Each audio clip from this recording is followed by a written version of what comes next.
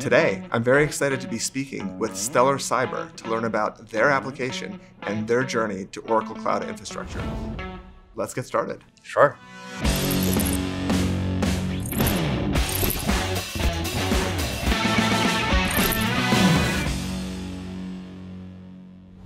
Albert, it's really exciting for me to be talking to you today and learning a bit more about Stellar Cyber, as well as your journey to Oracle Cloud Infrastructure. Stellar Cyber's mission is to bring highly intelligent, nearly autonomous SOC powered by OpenXDR to everyone, and compare with the traditional legacy SIEM, which is more passive to get data sitting there.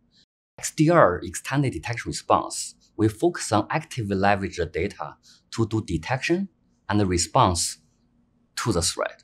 Next, can you tell me a little bit about the data flow of your application? How does the application actually work? Sure. So from the data flow perspective, right, because we want to bring the holistic coverage, so we have the list of different sensor tools, like from the network sensor, security sensor, capture network traffic, and also doing the IDS and malware sandbox. To the server sensor, Kubernetes sensor, get OS telemetry, and also we have the log forwarder to be able to ingest logs and also different connectors to different cloud or SaaS apps to grab their API data, especially auditing data, so we know what's going on. And also we have our own API be able to respond to the different SaaS app or cloud or on-prem like a firewall to block something, and also the endpoint to quarantine hosts and kind of this type of thing. Mm-hmm. Okay. Now, what about the internals of the application? You know, you have the different inputs. From the internal perspective, we get those input, and then we go through a streaming pipeline with Kafka and Flink, and then to put into a data lake based on OpenSearch. And then from there, the customer can do threat hunting. And also we have a machine learning pipeline to do detection as well as correlation, so that we can get those instances, let the customer to investigate. Once they investigate, then we can have a response pipeline to see how do we want to make the treatment. So tell me a little bit more about how the Stellar Cyber application maps into OCI. What services did you use? So from the service perspective, right, we have a lot of like a sensor collect data as input, and then we first go through WAF, right, to mitigate some like attack surface. And then we have internet gateway and pass into our internal. Our internal, because even on-prem, we mostly running Kubernetes as a service, so microservice-oriented architecture. So it's relatively easy. We can map to the OKE-based manager Kubernetes and enjoy less management from our side.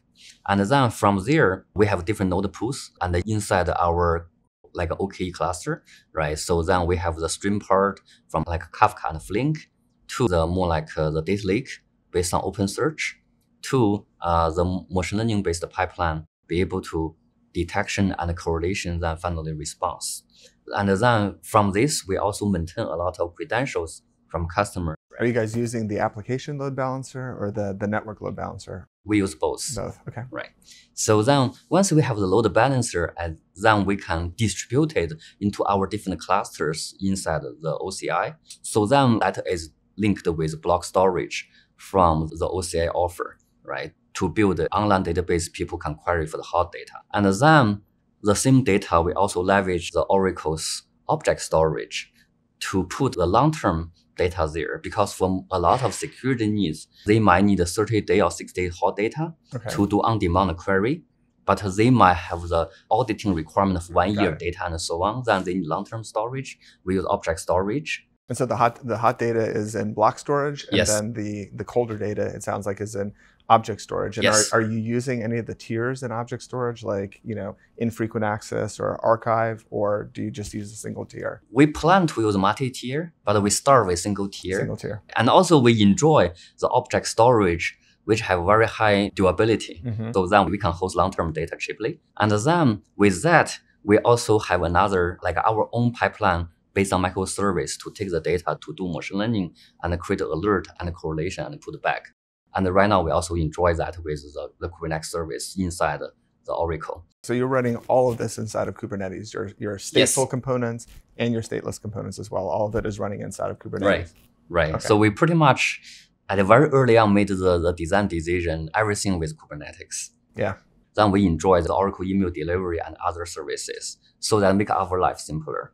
Got it. Right. And also from the DevOps perspective, we also leverage on the Oracle DevOps pipeline and also the container registry, and as well as notification and some like a monitoring service to make sure the people can monitor the cluster to have very high availability. So you mentioned that the first goal was really to get the Stellar Cyber application running inside of OCI, and next is to optimize. Maybe you can tell me about some of the different optimizations you might be thinking about, maybe some of the different OCI services that you may be looking at for the future. Once we move to OCI, especially we have quite a bit like an external API for customer to enjoy, right? So those things come and go stateless. Then for us, we feel if we can leverage on Oracle functions, then it's relatively easy. We don't need to worry about like up and down to do the auto scaling. Like even though for our node pool we do auto scaling, but still that's more like pre-allocate some resource, right? Like need to do provisioning. But probably for API gateway plus function, we think for a lot of our API level service probably is a good match. And then we already enjoyed the homebrew like streaming service from Kafka plus Flink. Right, because OCI also have the managed like stream service. So then we also consider how to leverage on that to further let us more focus on workload install management. All right, so that is definitely something we in mind. Another thing is I mentioned one of the part of the reason we choose OCI is because Oracle have a lot of data experience. Right now, the Oracle also have the new Oracle Autonomous database, right? So that is something we look into. We haven't really used that yet, but it's definitely something like on our radar.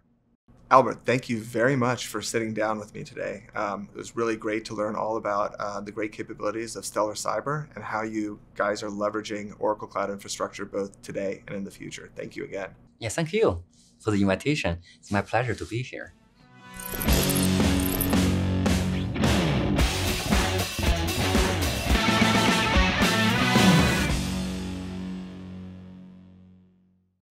Hey, did you like what you learned? Make sure to check out this video or this link, and of course, subscribe now.